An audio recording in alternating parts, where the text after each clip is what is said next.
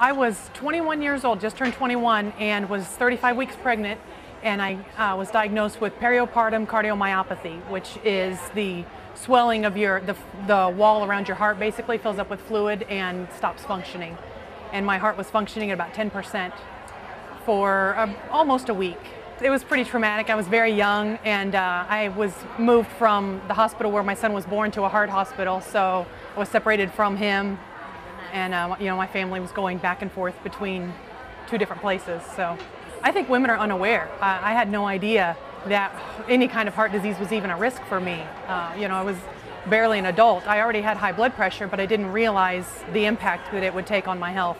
I think it's very important because women don't realize how dangerous it is, what the risk factors are, what their personal risk factor is. I think some women that think they're very healthy are actually at a lot of risk for a pretty serious illness.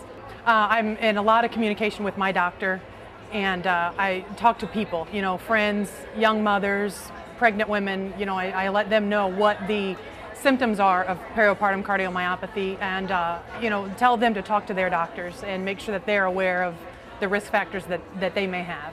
I tell everyone my story. I tell anyone who doesn't know me, I tell them about me and about my story, and just make them aware of this disease that is not very common, but can be very, very dangerous.